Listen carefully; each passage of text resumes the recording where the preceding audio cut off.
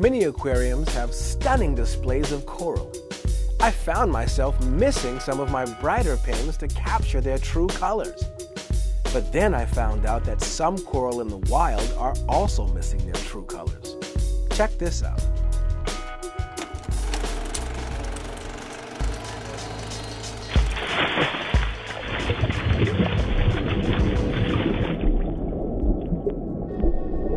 I'm Randy Rogen.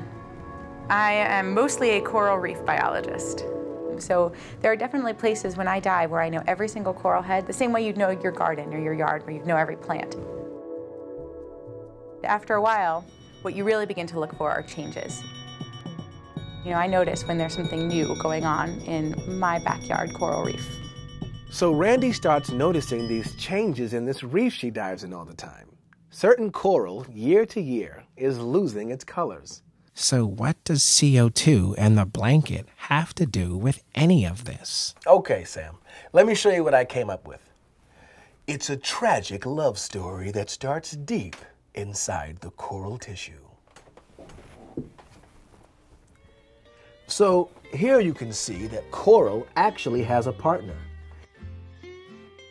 an algae known as a symbiote. These symbiotes love to snuggle up to coral, providing sugars in exchange for the coral's yummy nutrients for the symbiotes to feed on.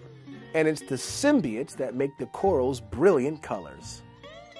All happy and lovely until the blanket gets heavier and the ocean gets hotter and higher in CO2 content. Higher temperatures slow down this nutrient transfer process. And more CO2 in the water makes it harder for coral to maintain its structure.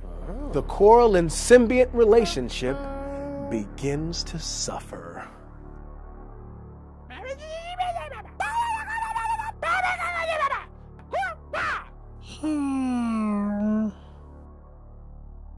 The coral is left naked and white or bleached. No more snuggly symbiont to shack up with. Oh. Like any breakup, coral and its symbiotes can get back together, but when they don't, it's called catastrophic bleaching and can lead to coral death.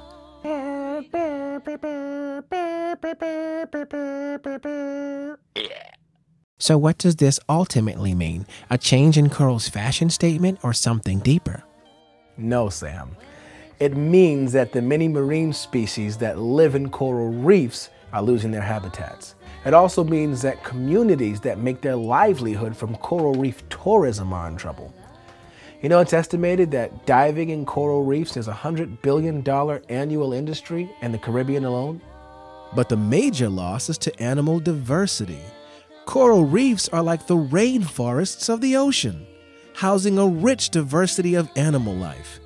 When the coral becomes bleached, it can no longer provide habitat for ocean life like it used to. So is this all decided? Done? The breakup is inevitable? Well, no, because at the source of that cycle are decisions we make every day about how we get around, consume, and live. And that's a good place to try and keep coral and their symbiotes together.